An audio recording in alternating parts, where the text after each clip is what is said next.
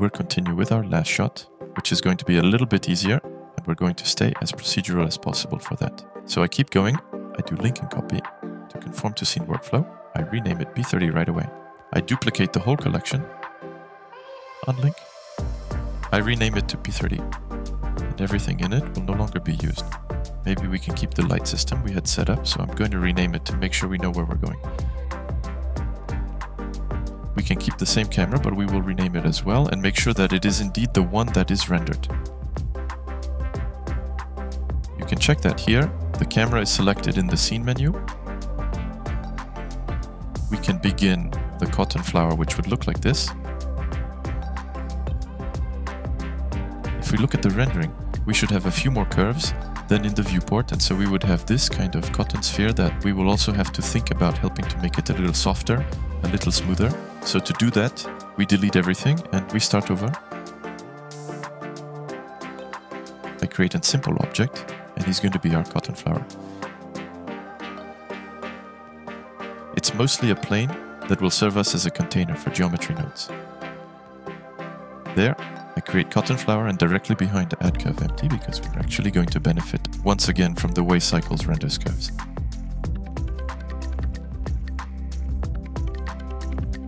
I can take it out same. I'm going to do Alt-P to unparent it, clear parent. I remove this geometry node that it had on it, and I'm going to give it the exact same one that's called cotton flower, which means that he is now going to behave like the first. In this one, it's not going to be very complicated, but we're going to do everything procedural, and we're going to model all three at once. I'm making a little room for myself, and I'm going to start by creating a curved circle. The curved circle actually has 32 points and a single spline. In fact, what we're going to do is, we're going to directly put a isViewPort to have a little bit more to render. I put a switch and I switch it to integer, so it might disconnect again. I'm not doing things in the right order. Here I'm going to put 4096, and here I only put 1024, and I connect that into resolution. Now we have 1024 points. I see that I have 1000 points, and we're just going to change the coordinates of all of these points. So I add set position. I'm creating a random value that I'm switching to vector. And then I tell him to go from -1 to +1, and we normalize them. And now that's going to give us a sphere now. If I visualize this, we should see that cables are tangled in each other in the form of a sphere. This spline type, and we're going to change the type, and we're going to put in cat Merle. Now we have this kind of a slightly softer division. I'm creating a duplicate element, and then we're actually going to create the 2 extra spheres to have 3 in total. And I set it to splines. Now I have 3 splines in all, 3 spheres. So I make a little room for myself, I put a set position node at the very end, and I start by bringing in a position node. A vector math add node to move it around a tiny bit, and we're going to look at everything that's going on a little bit as we go along.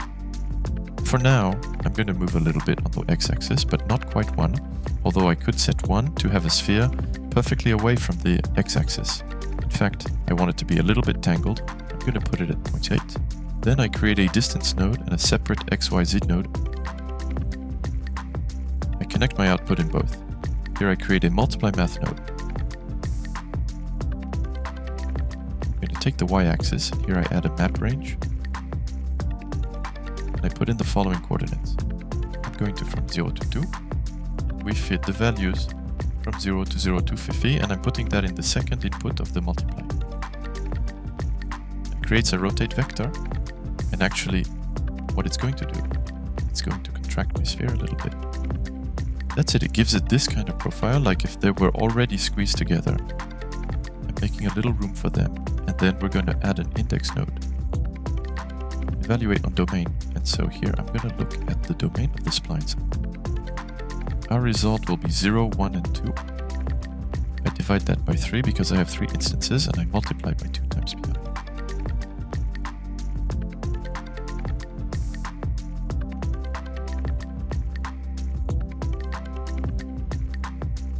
I'm going to connect it into a second rotate vector. This time it's going to put all my instances in the right place. And we end up with our 3 spheres as it should be. While the spheres are done, we're going to focus slightly more on the leaves that needs to slip in between each cotton ball. So for that it's a bit longer. So we're creating an object with nothing in it, just a plane, and we're going to start by building a grid. I'm creating the thing, I'm going to call it cotton leaf. Create a grid node. gives it the value of 2.5 in X, 1 in Y, 32 by 16, and isolate it to see a little bit better what we're doing.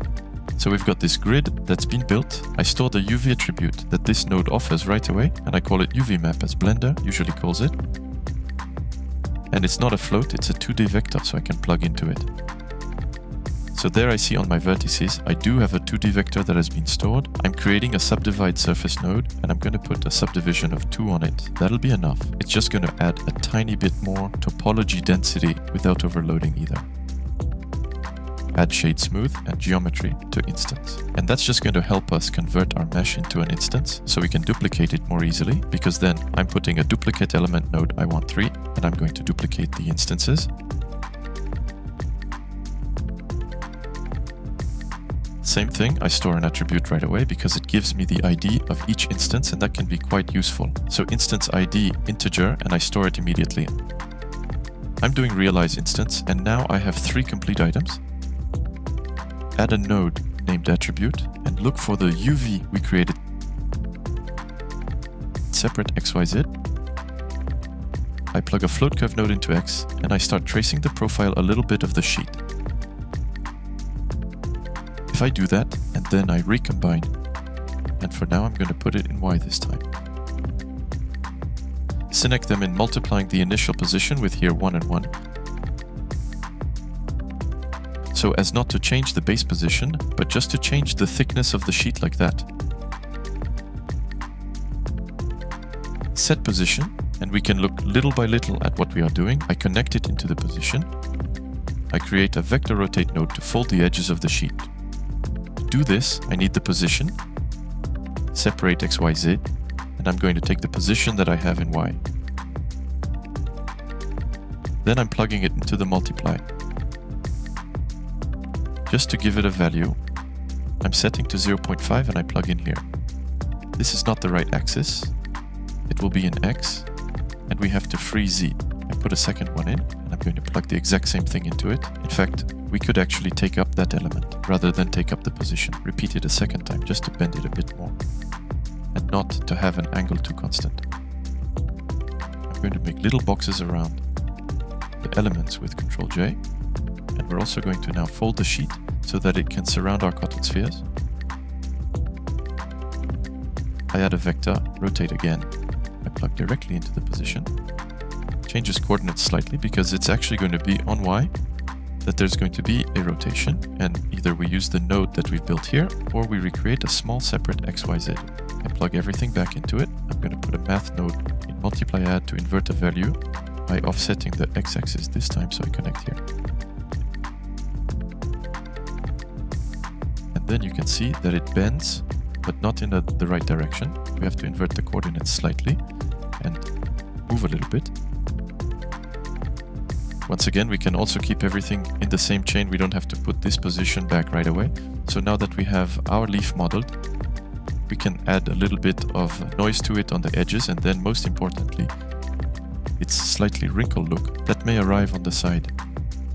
Here, I'm immediately thinking about putting an offset of 1 to move all the leaves to the edges, and then when we will rotate them, we will end up with leaves on this side and on that side, and not everything put like this.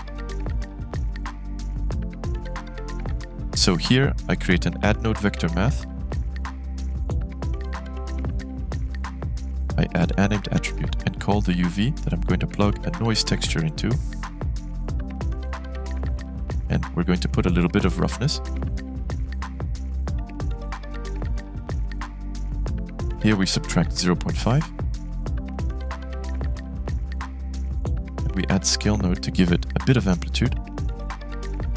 I add a separate XYZ node. I make a float curve node where I connect the UV and Y.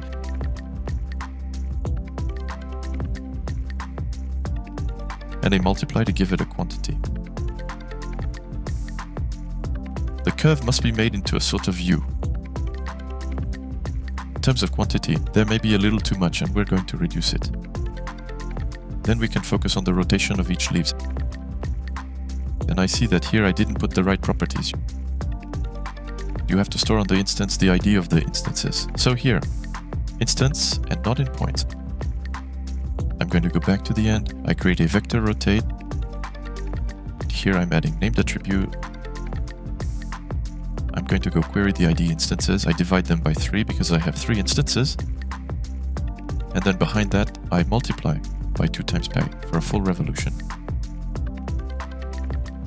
Here, it's a small add only. To put a small offset on top of that, the center can't be at 0 since we were off-center in the node just after. I have to put -1 to compensate for it. We have the leaves that come to spread out, and I can even put a vector math add node here, in which I will offset a bit underneath. In this add, I have to put not much here, so that I just create the offset necessary to contain the cotton balls in the sheets. If I now observe how it behaves, we have 3 balls of cotton that are contained in the leaves.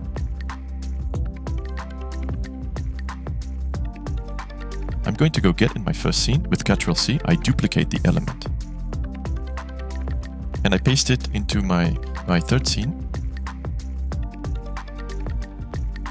Maybe we'll also take a good look at how it unfolds and how we can connect everyone.